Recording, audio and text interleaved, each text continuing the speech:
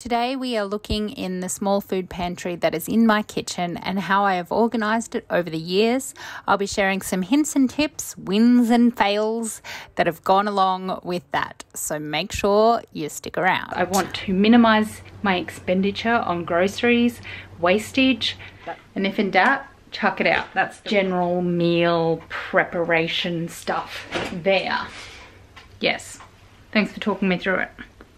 Let's keep going.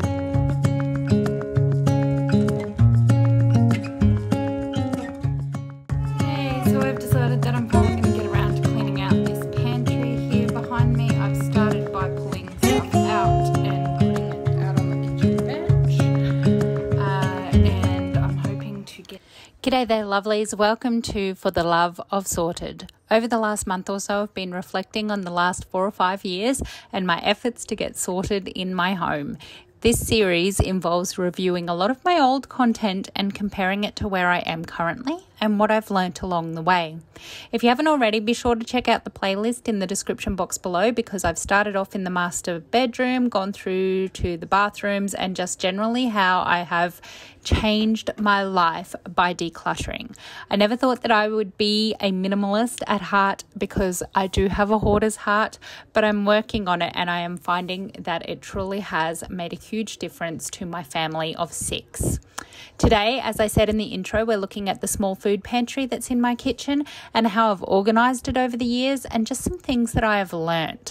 There is a lot. If you're new here, my name is Mel. I create content around my journey to get organised in my home, heart, body and soul. This channel is all focused on homemaking and all things related to that particular role that I fill for my family. So it is everything from cleaning, decluttering, organising, budgeting, meal planning, all of that fun stuff. So if any of that appeals to you, I would love it if you would join this beautiful community that is For the Love of Sorted by hitting the subscribe button, hitting the little bell button so that you'll be notified of my next uploads. And without further ado, let's talk about what I've learnt this year or over the years. So as you can tell by the age of my youngest child in the first video, I originally filmed that first one about 4 years ago. He just turned 4. Now, the benefits of a clear and tidy pantry are plentiful. I'm sure I don't have to explain them all to you, but I thought I would just talk about some of the things that I've realised because I tended to rebel against keeping things tidy, thinking it was like a little bit high maintenance and perhaps thinking that it was unnecessary. But I've learned some things over the years. Now, the main thing and the one that motivates me to continuously tidy up is obviously that it saves money. Now, as a family of 6, we live on a single income. So I have 4 children aged 13, 9, 7 and 4. We have 2 dogs and currently 2 cats. And we have, a great need to make sure that we are making sure our money goes the furthest. Having the storage to buy in bulk and minimise the need to hit the grocery stores for basic ingredients is super helpful. So I try to, like I said, buy in bulk and store small amounts in this pantry. Personally, I invested in the Tupperware brand Modular Mates almost 20 years ago. So I've had them for quite some time and I can vouch for their quality, although there is many on the market now that definitely probably compete. But since I've spent so much money on them over the years, I'm reluctant to get rid of them. As much as I would love a beautifully aesthetic pantry with matching glass jars and, bamboo and the rest of it, it's just not practical for the space I have. Also, with a small and young family, the products that I need to use need to be durable and easy to clean. It's easy to get caught up in the Pinterest perfect ideals, but try to remember to be realistic and use as much of what you have on hand and what you can afford. Don't get suckered in to buying all of those expensive products with the perfect labels. While matching is great and super pleasing to the eye, functionality wins over on that every single time. Having said that, do try to collect your choice of quality containers. I recommend decanting boxed or bagged items into light containers to save on space and keep things looking a little more uniform and easy to find. I do this as I tend to buy in bulk, as I mentioned, but it also helps to see at a glance on what we're running low on and makes the whole meal planning thing that much easier. The next tip I have is to utilize baskets or containers as much as you can. Of course, you can go all out on making these all matching and pretty, but keep it as simple as you can and use what you have. Organize like items with like items and categorize them according to how frequently you use them and where you would reach for them. As you will see a little later, I keep my pastas and rice together, my baking items together, and my seasoning and vinegars together, just because that's how I utilize in my kitchen. You really need to be realistic about what you do in your kitchen. I also recommend trying to make them as slidable or turnable as possible, using baskets and drawers and things to make it easier to access. So I use a Lazy Susan and also clear containers to pull in and out of other larger containers or smaller containers to fit into those containers. Another tip in keeping your pantry tidy is to try to get into the habit of using both hands to put things back.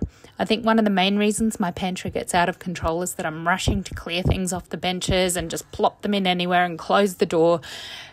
Anyone none the wiser. It may take a little longer on the everyday, but the time you save long term in being able to locate items, not having to clean up spills, and knowing at a glance what you're out of outweighs that in no time. I haven't taken the full step as yet, but it's totally worth labeling everything as much as possible. I have done this on and off over the years, and I can tell you from experience that it definitely makes a difference. Even perhaps, as I speak about later, putting a little inventory on the pantry door so that you can see what's in there and family members can look without messing things up. That'd be ideal, and that's something that I intend to work on over time. It's on my to-do list, and I recommend you make sure you're subscribed so that you can see what I do as I work through the house decluttering all over again. Some practical things that I also do is keep bulk flour and breadcrumbs in the freezer. This keeps them fresh and free from weevils and other creatures, and I keep just enough in the pantry to use throughout the week and top them up as I need.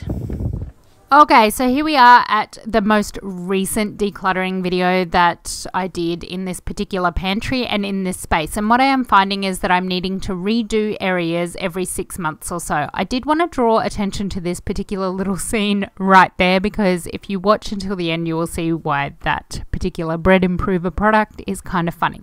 Anyway, moving on. This video was a collaboration with a friend of mine who actually has a decluttering business. I will make sure that she is linked in the description box down below, and if I haven't, please remind me if you're particularly interested. So I have been working my way through my house over the years, little by little, and I must admit that I get to a certain point and I either stall or get distracted. It is coming to the busy end of the year with end of school year. Our school year runs to the calendar here in Australia.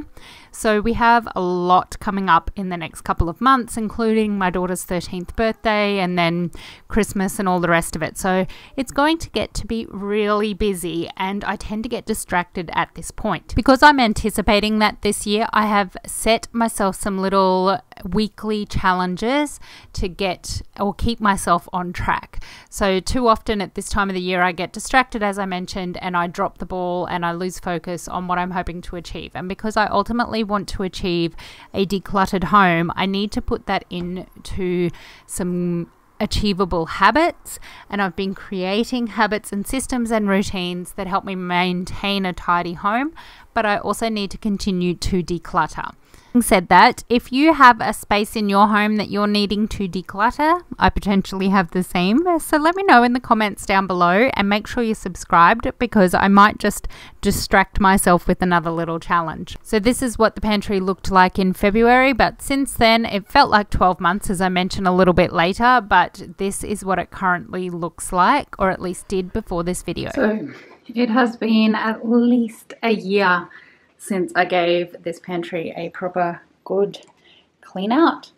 It is just very much lacking in organization, and there's lots of empty containers, there's lots of half opened or opened packages of things that aren't great, there's some bulk items that probably don't need to be there, and it's just generally a mess.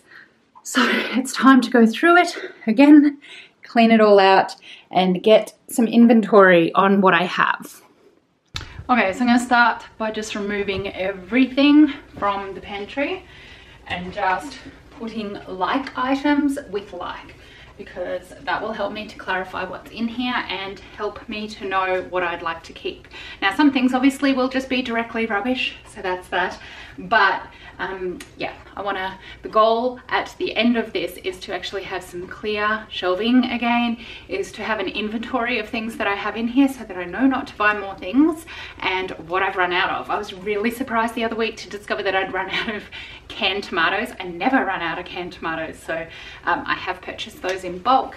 I also just want to get just some order in here to help with my meal planning, which will be the next step in this great declutter. So take a deep breath, pull it all out, and get it done. Let's do this. So in case you can't tell, I'm absolutely not in the mood to declutter the pantry. However, I knew that it was something that needed to be done. I had set you guys up as my accountability buddies and I was determined to get it done. I have a vision of what I would like my home to look like over the coming months, and I have systems and routines and things that I want to put into place, but I'm hitting roadblocks when it comes to certain areas in my home. This pantry is one of them. There's also the children's cutlery. There's also just the spices. The spice rack is driving me nuts. It's not working where it currently is above the microwave, and it has been driving me driving me nuts for months. So it is something that I really need to do, but like I said, I'm lacking in motivation. But sometimes you just have to get started. It's not about motivation. Sometimes it's just about building the momentum and start. And even if you only get a tiny small space done, it's something better than nothing. So if you're feeling much the same, like things just are all too hard, just try for one simple space and see how that makes you feel. There's no pressure though, because your home does not define you. How your pantry looks does not decide what kind of a person you are or what you offer the world. It is just a pantry. Don't measure yourself based on the Pinterest perfect images that we are often shown on social media. Okay, so now the next step is to wipe everything out. I use sugar soap and gumption and Norwex. So we're going to clean all these shelves, starting from the top, so everything falls down onto the floor, and then clean my way through.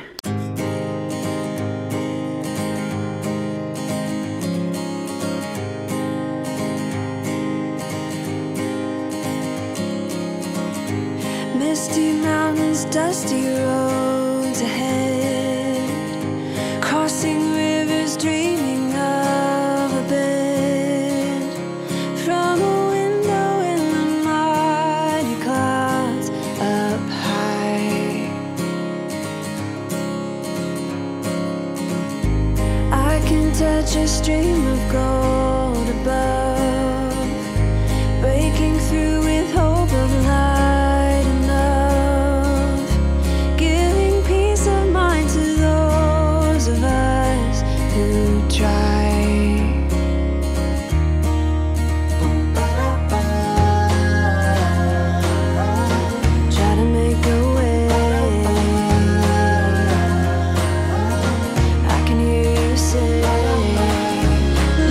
Sunshine on the broken, let the summer come again, let the heat find all the frozen, let the force in,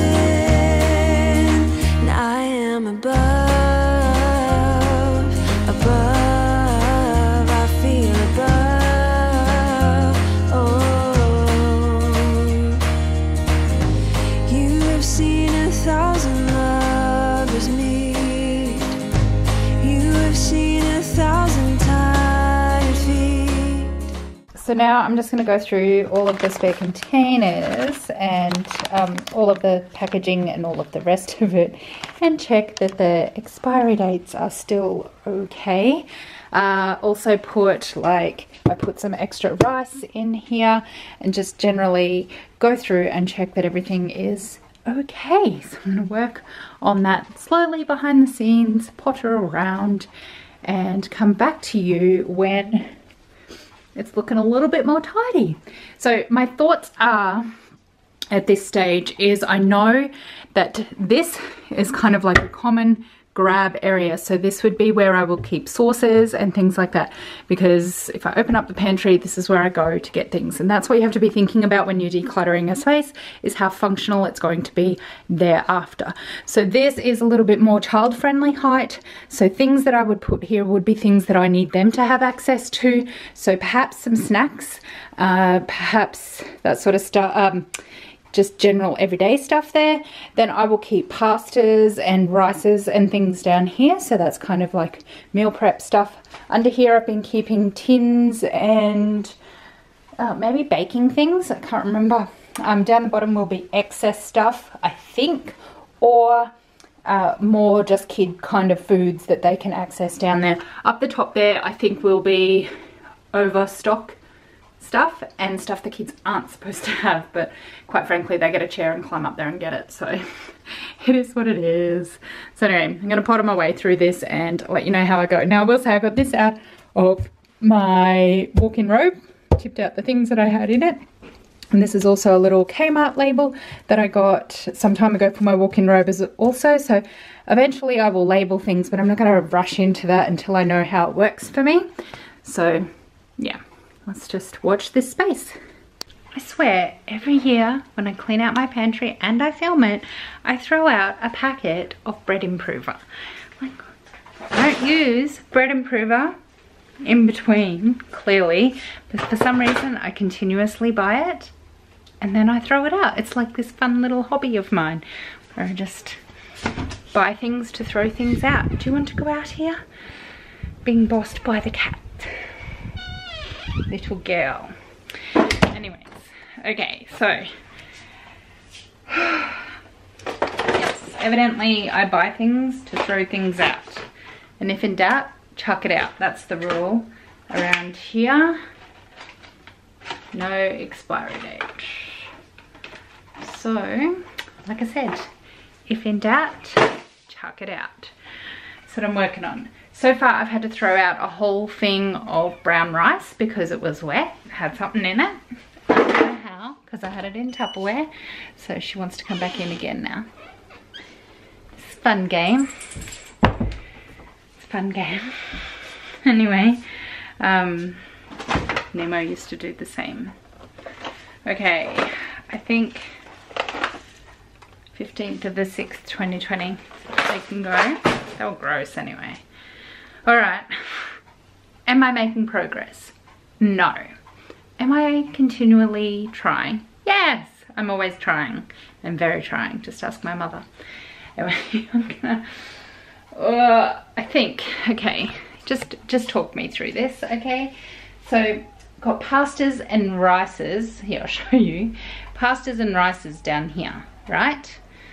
Because they are the most used in terms of food. I think maybe I should put them up here and maybe put baking down here, because I would use these daily-ish, you know, for meals, and baking not so much. In fact, I wouldn't use baking at all, let's be real. I hate baking, but my husband and my eldest daughter loves baking, so it has to be a shelf. Oh, it has to be a shelf. So, it has to be a baking shelf. I think it's gonna go there. Yeah, I think I'm gonna move all that up there.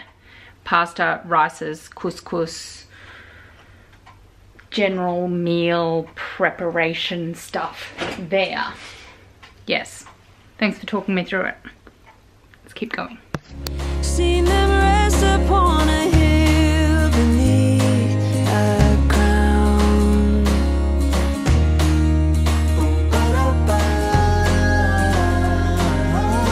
Try to make a way. I can hear you say, let the sun shine on the broken. Okay, so while unlabeled, that is snacks and biscuits and things in there, and that is what will go in that container as well as they replenish. Moving on down to this shelf. So we got nuts and snacks, and mostly used for cooking, and this turntable that has all of the oils and seasonings that we use for cooking. Obviously a knife block. There's some extra like condiments and things in here, so salsa and just random packages, tins of prepared sauces and stuff like that, and stock and that sort of stuff at the back here. So yeah, that's kind of a grab and go. Then we've got coffee and tea there. So moving on to the second one. This is like rices and pastas, and also just grab and go stuff for preparing meals, and obviously Vegemite and honey so that they don't get spilled in other spaces. But that is that shelf there. Moving on down here to the baking shelf. Now this is a bit chock-a-block, but it is all in containers. So we've got self-raising flour here, and then in here is other baking items. So when doing the baking, I would hope being the operative word, that the baker will pull all of this drawer out to access everything that is in it and place it all back and put it back in there. That is the idea. So we just have to move a few things. In a perfect world, it would all fit perfectly, but that is just what it is right now. I highly recommend using containers for things like this. Contain everything that you can for ease of keeping things tidy. So that is that. And down here is pretty self-explanatory. Again, I've just used one of these containers to just be able to pull out and push back. And over here, I've just used a lid from an old box that I have to be able to pull these out, just so that you can grab it so much easier. Down here is the usual overflow of things, salts and peppers and things like that. And then we have a spare space down there. Come again. So that is that. Let the heat find all the frozen. Let the force in. Because to keep it real, this is the stuff that I still have to find spaces for. Dishes that have accumulated over the day, a little bit of rubbish, meal plan, and just some cleaning up to do over here. So that will be next.